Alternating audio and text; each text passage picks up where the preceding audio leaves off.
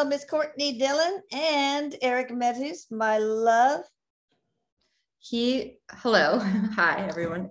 He says, hi, Mom.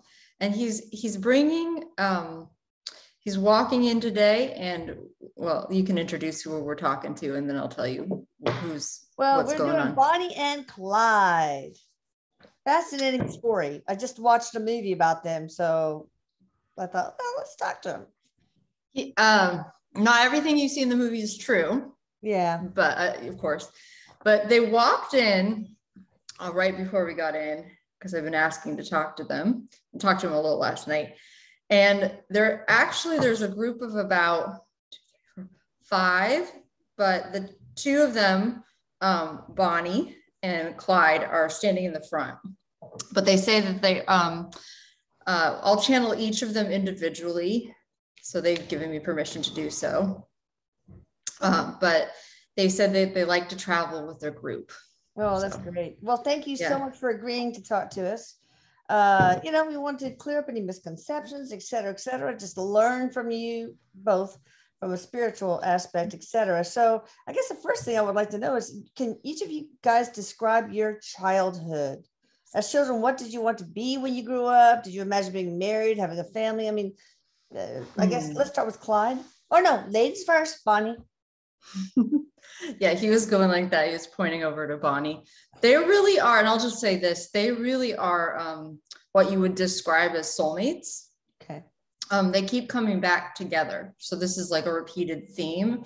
And we've seen other lifetimes. I should have worn this sweater because I get hot when I channel, but they show me other lifetimes that they've had together, and we can talk about those today too.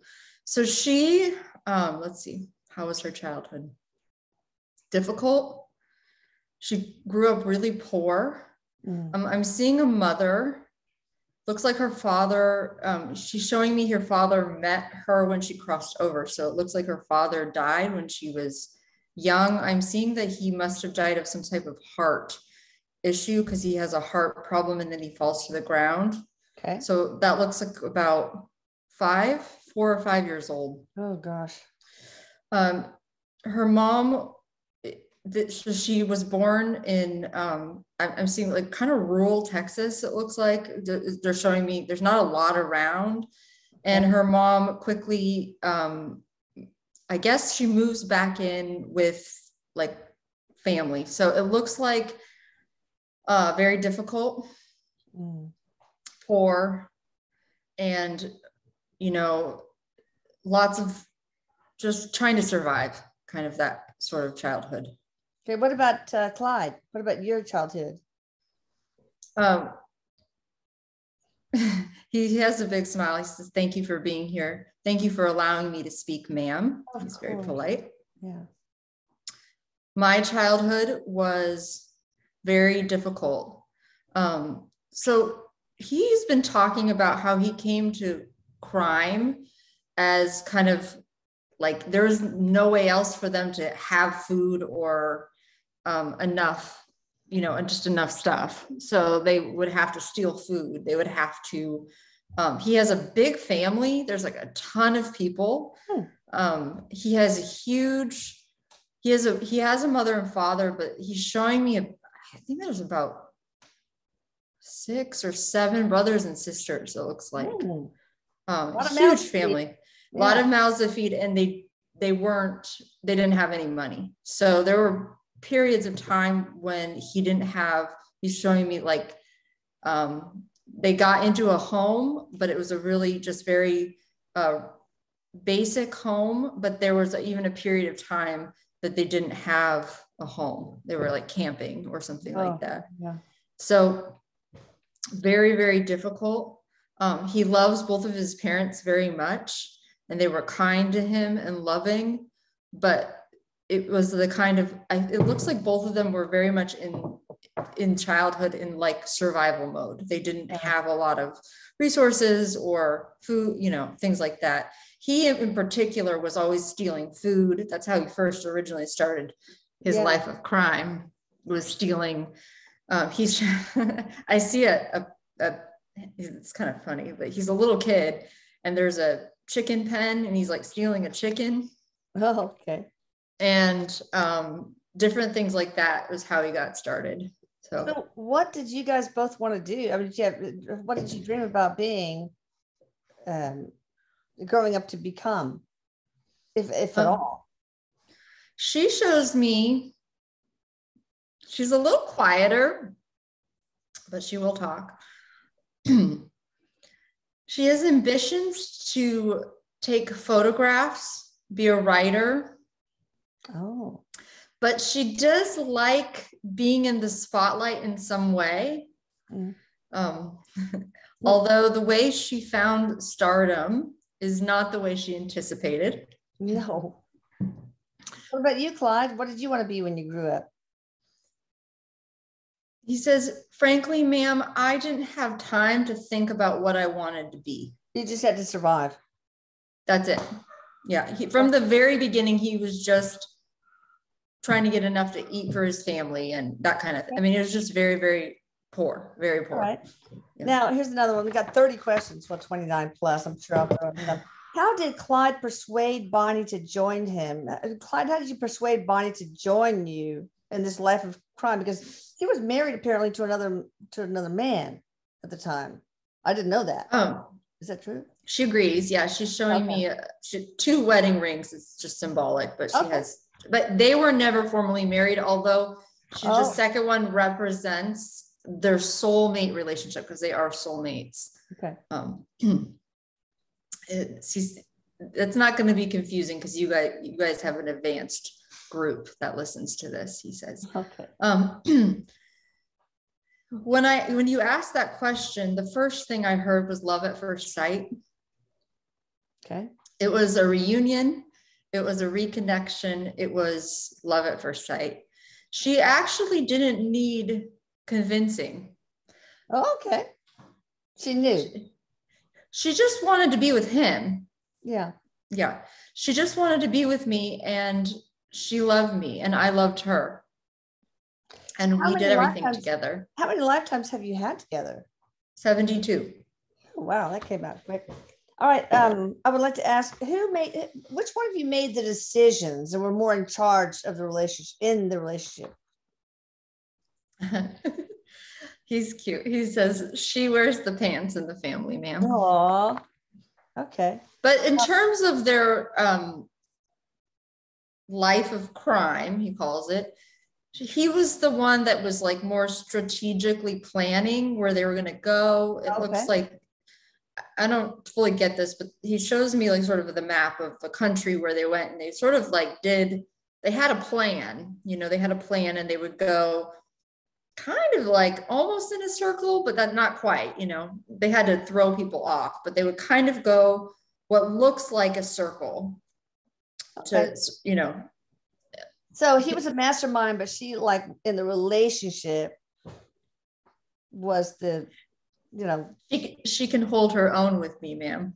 There we go. That's what I was wondering. Mm-hmm. It seems that Clyde was sexually assaulted while in prison before he went on a crime spree. Is that true? Yes, this is true. Mm. This is,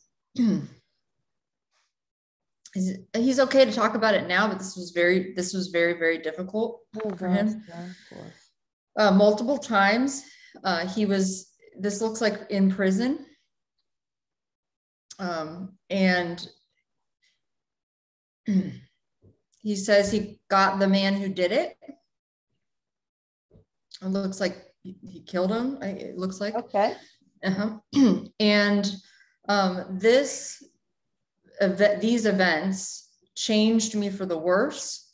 I became a criminal. Oh yeah. How old were you with the first sexual assault? He looks 18. I'm seeing the word or number 18. Okay. Okay. So apparently, Clyde, you swore you would die before you ever went back to jail. Was there some sort of karmic lesson in all that experience? If you call karma not wanting to return to those who hurt you, yes. Okay. All right. So it looked to me, when he's showing me pictures, and he's also speaking, but when he's showing me pictures, I'm seeing in prison just this, it was obviously the sexual abuse would be horrible enough, but there was a lot of, it feels like very horrible kind of torture, very violent against him. It really changed him.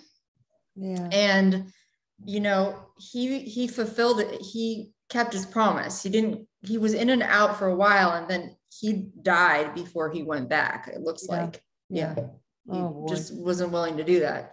Yeah. So Bonnie, did you really have a limp? If so, what really caused it? Yeah, she does have a limp on her right leg. Okay. An accident. There's a car accident. Okay. And the car rolls over, but it's not like it rolls over on her so much as what happens. I don't understand. Just one second.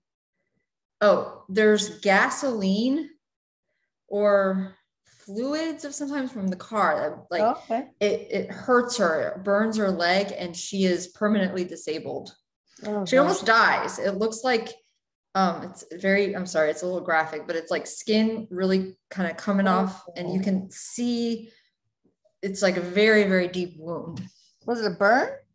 It's a burn, yeah, but you can even see parts of the bone when you look at it. It caught fire. Her leg. Yeah, her leg catches fire and it burns, and she's never the same after that. Mm-hmm. And you can see, like almost, I got it. You can almost see into the bone. Like you can see the bone. I know. Wonder.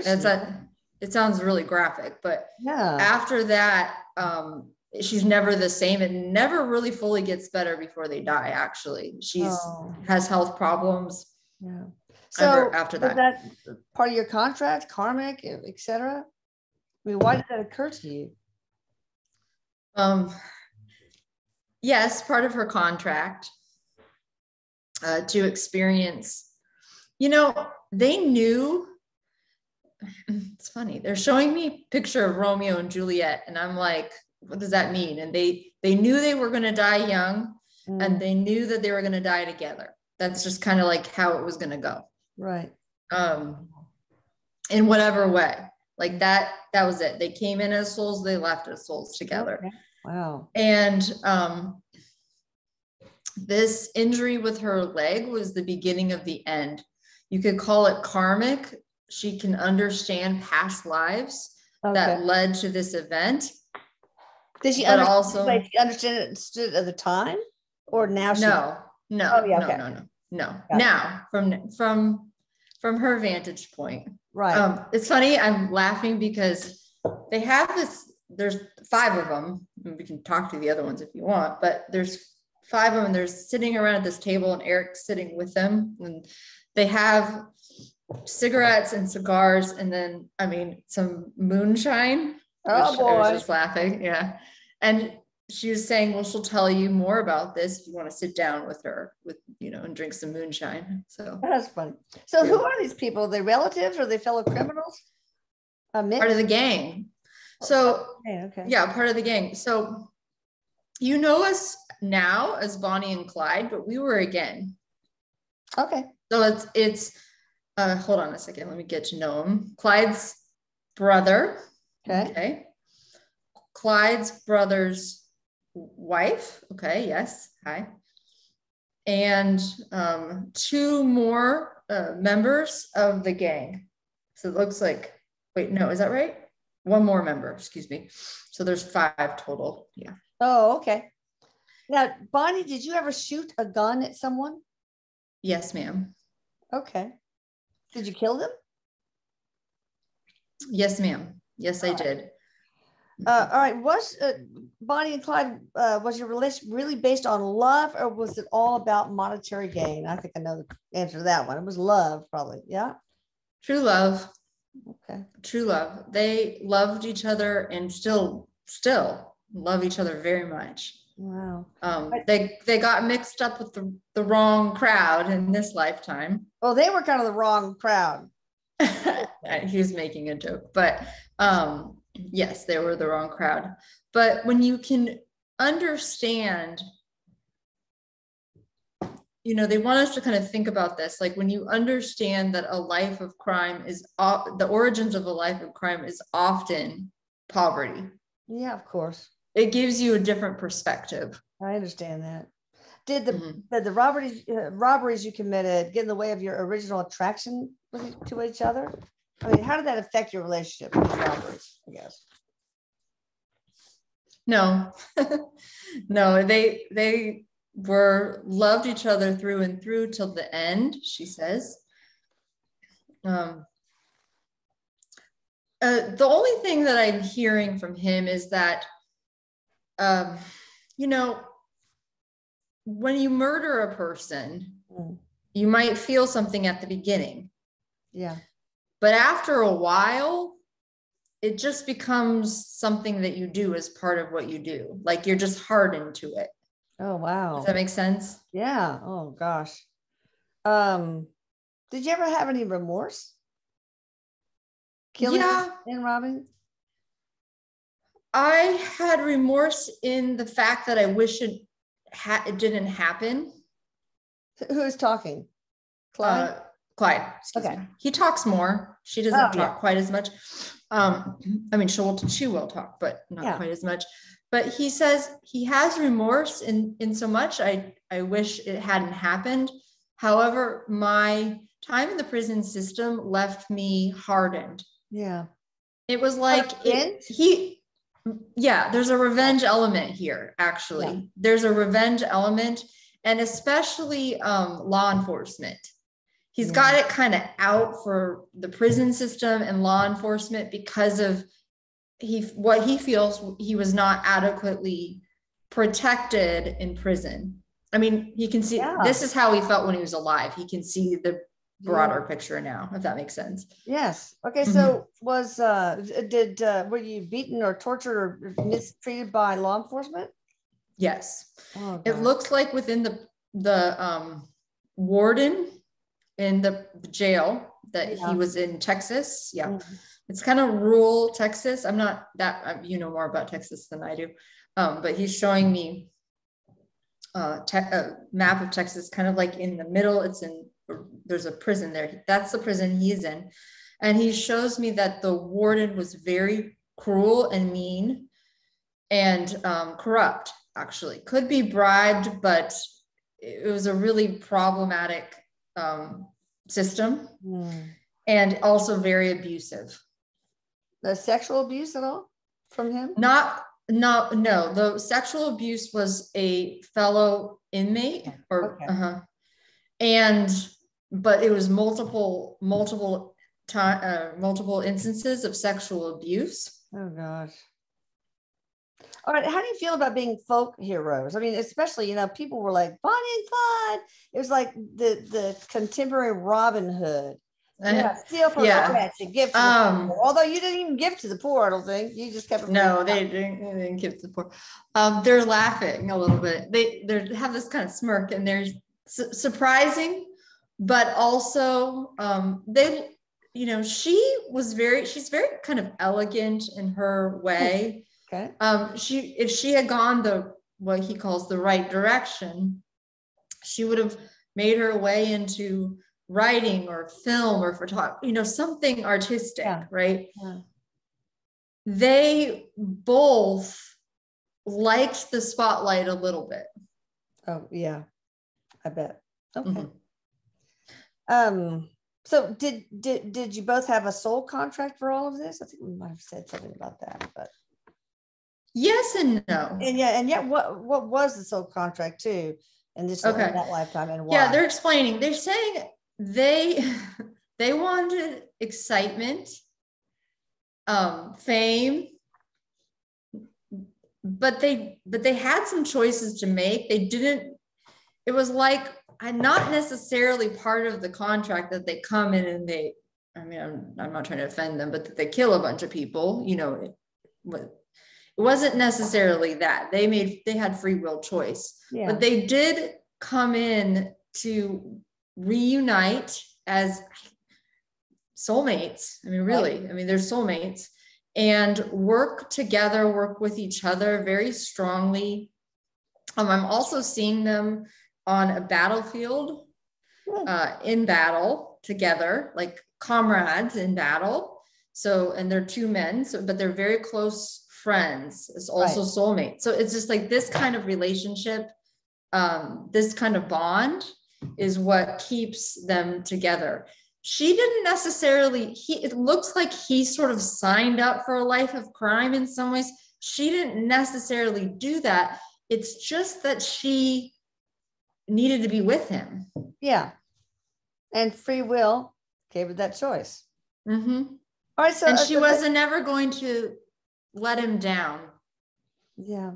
Now I know you gave money to like Bonnie's mom, etc. I mean, but eventually you had so much money, right? Or did you? And did she ever? No, they're saying they didn't ever have that much money. Oh, really?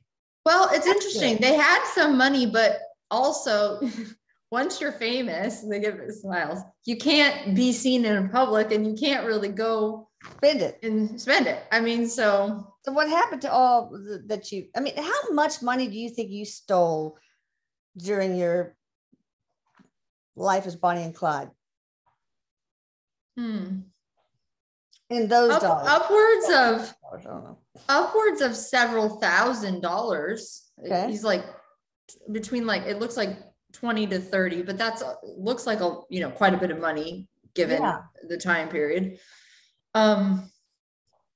It was never about the money. It's so interesting. I figured.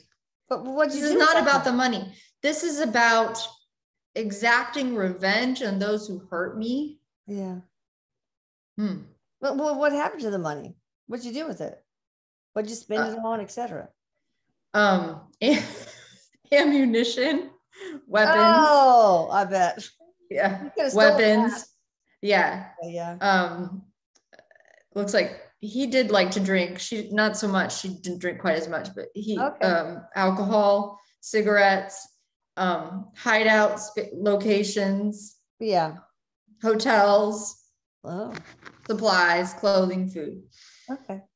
All right. So did you get any that last day? Did you get any sense that an ambush was coming? You know, it's funny. Even before you asked the question, I just had this intuitive feeling because he's showing me as if he's him that something's going to happen today. Yeah. Like. So he got a sense. Yeah. He had a clear, calls it sixth sense is what you like to call it. Okay. That something was going to happen. But they knew their death. She's smiling right now. She says, our death was a foregone conclusion. They knew that they were going to die. They were both unwilling to go to prison. They just wouldn't do it. Yeah. They were going to go. It was like the fire that burns really bright. He said not necessarily positive, but it burns out really. It's like a, what is it called? Sparkler. That's what he's showing me. Yeah. You know, like a sparkler, how it just burns really quickly. That's them because they both died really young. I mean, they look not much older than 20 years old. Wow. I mean, again, it's like the Twin Towers. People, the choice is, do I burn or do I jump to my death? So it's almost like that. They knew. They both knew. And they were going to die together. What were your last thoughts as humans right before the ambush? And she says she looks over at him, or she's sitting right here. He's sitting right here in the car. And she looks over at him and thinks, I love you. This is the end. Wow. Okay. What did you think, Clyde? This is the end. Okay. You're all on the same page. So what were your last actual words together? The last conversation you had before the ambush, not when you already were being ambushed, but before, when you're driving down that road. What were y'all talking about? He shows me like they didn't actually. Well, they were quiet a lot when they drove together. Yeah. For some reason, and we'd have to understand. I'd have to look at the history or something because I don't get this totally. But there's a gang of them for most of the time, right? And then at the very end, it's just the two of them. So I don't know exactly what happened to the gang, but it feels like the gang got broken up or something along the way. But what he shows me is that they could be together in perfect silence. Okay. Well, one of was, well, he wasn't asleep. He was driving, but was Bonnie asleep? Were you asleep? No, she was awake. She also is very intuitive. They both had a sense that they didn't know necessarily that it was that day, but they both had a sense that their time had come to an end. Her leg especially was really painful, extremely painful. And it was causing pain. I mean, I'm honestly surprised she lived through this, but it was causing pain in other parts of her body. Oh gosh. It was, honestly, if she had stayed alive past this ambush, it would have been infected. She was already going to cross over. Die from that. Yeah. Okay. Yeah. All right. After you died, how did you feel about people trying to get souvenirs off of your body? He did. Oh my gosh. It's awful. Somebody's trying to, I'm just going to say it, take his finger. Cut it off? Yeah. Cut it off to keep the finger. I'm sorry. It's so disturbing. I don't want to say it to everybody, but I see it. And so that one didn't bother him actually. So what was there, a ring on the finger that they wanted? Yeah, they wanted, I guess it's either the trigger finger, because I can see somebody trying to get they wanted the trigger finger. And then they wanted the rings. They don't have rings, but why does she has a ring? I guess the rings from her first husband. Yeah, that's okay. Question. Why was because she doesn't have a wedding ring from him, but she just always wore this ring, it looks like. Yeah, why? That's my next question. Why was Bonnie still wearing her wedding ring from Roy when she died, even though she had been with Clyde since 1930? Fewer questions. In that day, if you're with a man, you should wear a ring. Oh, that makes sense. She's not one to care about conventions. I mean, obviously, laughing because he's obviously. But she's not one to care about conventions. She's much more of a bohemian type of personality or lifestyle. She much more can get on board with how people are able to live these days. But in that time, you're with a man, you wear a ring. Yeah. Oh, that makes sense. Yeah. All right, Bonnie, any regrets about not escaping before the ambush, when actually I'm insinuating that there was a chance that you still could? Is that true? That you had no regrets. She and they wanted to leave together. Okay. There's no regrets that was said about either of you that is in the history books that is incorrect? Yes, it looks like, she actually has a softer side and a really kind of curious and artistic and, she'd be the kind that would be in the world today and she'd be making art or selling her art or, doing something very creative. Yeah. And it feels like she did like being in the public. She has a very party side to her, a saucy side too. But she feels to me like she would, people didn't get to see this part of her very much. This is funny. This is very minute, but the picture of her smoking a cigar is inaccurate. She doesn't really, she just was doing it for the photo, but then everybody thought she smoked cigars, but she smokes cigarettes. And she's been smoking, there's been cigarettes on the table that are available, but no, she doesn't smoke cigars. Okay. So, did things turn out? Oh, anything else incorrect before I go on? Any major things? No, they kind of like the myth of them. They kind of like it. Yeah. You must stay mysterious. Yeah. Did things turn out how they were supposed to, or would you do anything different if you could do everything again? Well, he says, as with any life of crime, when people die, he's showing me like a piggy bank and how, if you kill someone or do something really bad, it's like a deposit is made that you will eventually have to pay. So that's kind of karmic debt. Yeah. So he can see that that is not that pleasant. However, that said, they would do it all over. They would go out together again. Okay. They would leave Earth together. And then not necessarily this, I mean, when they take me back, and I go like that because when they move into somebody's past lives, they take me this direction. Okay. They seem to come in together and they seem to leave together. Wow. That's just the way they do it. Okay. Bonnie, were you bothered that your family would not let you be buried next to Clyde? From a human perspective, this is important. I would prefer to be buried by my soulmate, but when you're outside of your body, you can see it like almost doesn't matter. No. That makes sense. Yeah. But now yeah, they've passed into the non-physical. They don't really have negative feelings about that. No. Yeah, he doesn't.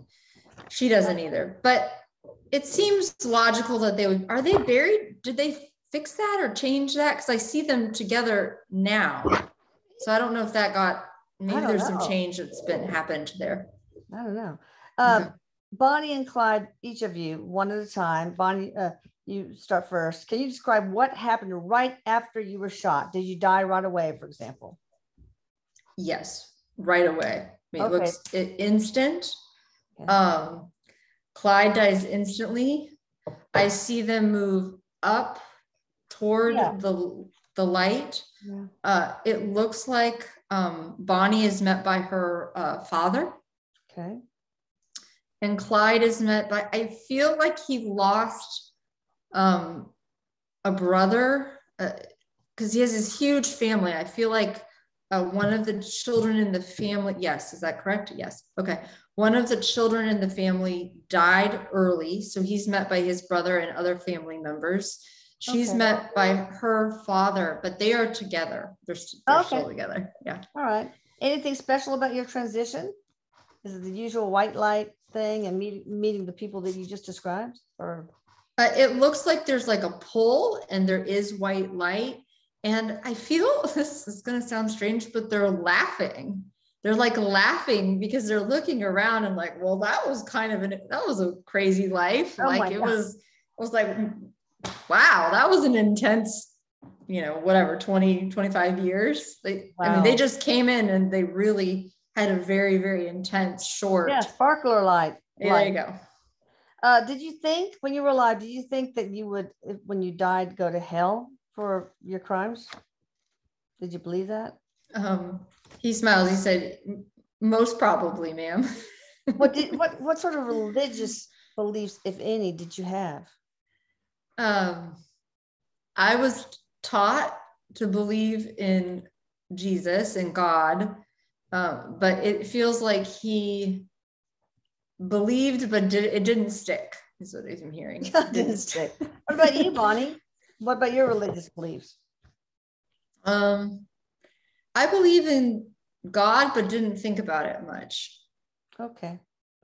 What about Roy? Did you meet Roy after you crossed over, Bonnie? Yes. How did that go? I'm sorry, some of those statements are funny, as well as can be expected. Oh God, okay. Have you incarnated, either of you? Getting ready to, but they're going to come together. Of course. Well, what's that life going to be like? What you got planned? Let's brace ourselves. I'm laughing because he says much calmer, a lot less trouble.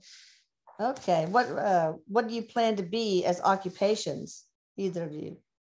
Or do you know? He's funny. He says a doctor. He's going to help people this life. Oh my God. I had a feeling that you could say that. Bonnie, what about you? To be his nurse or a fellow doctor? She says a doctor also. Okay. Yeah. They want to come back and help people. I mean, they're, part of the untangling of the mess they created. Yeah. Okay. Can you describe, I know you talked about being soldiers together, comrades on the battlefield. Can you share another life that most influenced your lives as Bonnie and Clyde? Mm-hmm. Yes, they were in, I'm seeing Southeast Asia, and there's a little boy and a little girl, brother and sister, and they were living, this is actually like a very, very happy, peaceful life. I'm like, well, what made you come in and do all this? Yeah. Anyway, poverty. Okay. Gave me an answer. Okay. Yeah. So yeah. And there's lots of, they were romantically together. They were married. They have been brothers. They've been comrades. They have been brother and sister pretty much, 72 times. It looks like most configurations you can think of, but soulmates. Okay. Bonnie, what were you here to learn, and what were you here to teach this lifetime? I was here to learn patience, which is the thing. She didn't necessarily learn it. That's a hard one. Yeah. And to teach, well, so this is interesting. She shows me like a road, and it can split one way or the other. Mm-hmm. If she had gone on the road that is like the soul path for her, even though this is how it went, if she had gone on the road that's like the soul path, then it would have kind of been about bringing her art to the world, like the creation of beauty, that kind of thing. So basically, but the free will nudged her to be with her soulmate. Yes, it did. And it nudged her in a direction that some would view as not positive. So, okay. Clyde, what about you? What were you here to learn, and what were you here to teach that lifetime? Sorry. He says, not much of a teacher. I was here to learn tolerance, compassion, patience. Okay. Did you accomplish any of those? No, ma'am. Okay. Next time, as a doctor, this can be very important. Mm-hmm. Now, did Bonnie and or Clyde create havoc to create a better world? I mean, what was the effect of your lifetime on the collective as a way to break from the system? But they turned into some. They say the myth of them, there's some energy in the myth of them, right? Because it feels like very much, not that they were not, and they both agree with this, they're not necessarily like trying to like feed the poor and steal from the rich or do anything very extremely noble like that. But it's like the myth of them of, it's like people with really nothing that can become famous. Is maybe not the best way, but that can become, there's they have a ton of notoriety. They're all over the newspapers. I can see them on like thousands of newspapers all over the country. Yeah. I mean, people were focused on them. Yeah. And it's just like, you can do anything. Maybe not the West. All you can be. Yeah. But maybe not the best way to go about it. No. Well, was there any part of this thing, your life, to influence the corruption and the inequity in the prison system and the justice system? Yes, ma'am. That was a big part of my mission. Good. And did you accomplish that at all? I mean, did it? Yes, ma'am. Well, yes, because he shows me a spotlight. Yeah. And it seems like there's more spotlight on it now, but he shows me a spotlight, and it did shine on this system as a result of his, crime. You have a long way to go. And others like Jesse James and, people like you probably also tried to chip away at that corruption and inequity, et cetera. So, and the abuse. Yeah. And poverty makes men do bad things. Well, yeah, you have to eat. It's very difficult. I'm not excusing it, but it's certainly an explanation. Right. He says poverty makes men do bad. And he shows me, if you he's doing this as a little kid, like stealing to eat. And that becomes your way of life very quickly, you know. Yeah. Oh, that's terrible. I mean, you know, no other life. Anything else you want to share before we close? Any final messages, Bonnie? Any final messages, Clyde? Yes, Clyde has a message, and then Bonnie will have a short closing message. For those in poverty, choose a better way. Because there will be people who see this who feel hopeless about their situation, about not having enough to eat. Choose a better way. A better way is available to you. And also, he wants me to express that he truly understands what so many people in this country and in the world right now are going through, feeling like they don't have enough to eat. And because that's really, truly a huge problem right now. Yes, it is. But, you know, I think, maybe I'm wrong, I think there are more resources available to the poor now than there were during your time. Is there, or is that not true? Is it just wishful thinking on my part? Yes, some, but it feels like he's showing me that, you know, people in really extreme poverty don't necessarily feel like they have access to their resources. They don't know and what resources are. They don't know what they're exactly. So he's saying, yes, there are some more systems in place to assist people in times of great need. However, this is about understanding to choose. It's like he wants us to know that we can choose a path that's, even when it seems dire, to choose a honest path that feels like important. And I think all of us in the world need to reach out to the very poor that do not even know the assets and resources available to them. Bonnie, what about you? What would you like to say?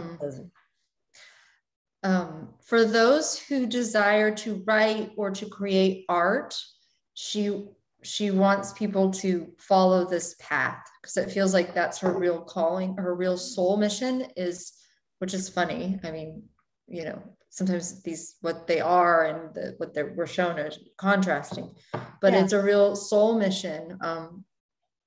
If you have a desire to create with your whole heart.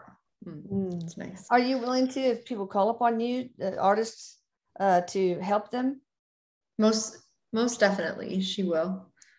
She would love to do that. Awesome. Clyde, what do you do? What is your life in the afterlife? He's showing me that his main work right now would be to help those in poverty, and those who are watching this who are in the prison system, because there will be some, because he's going to help this reach far and wide.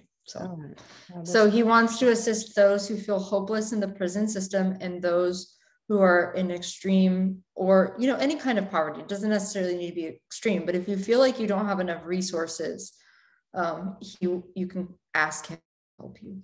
Yeah. And don't allow people to abuse you. I mean, really, use bath gel, not soap, is all I can say, prisoners. All right, that's going to go over everybody's head, hopefully. Hey, Erik, do you have any questions? No, he doesn't have any questions, but he's saying, he's smiling because he thinks like this was good. He's got them all together. Awesome. Yeah. I was like, Dillon was on. You guys check her out at CourtneyDillon.com, which we'll put in the description box. And also check out channelingerik.com, Erik with a K, and AtlantisScalar.com if you want scalar energy healing. And check out the 2 YouTubes of those. Please subscribe, hit the notification bell. And if you really enjoyed this, hit the like button too. Share with your friends as well. Love you all. Love you, Erik. Love you, Courtney. Bye. Thank you. Bye. Bye.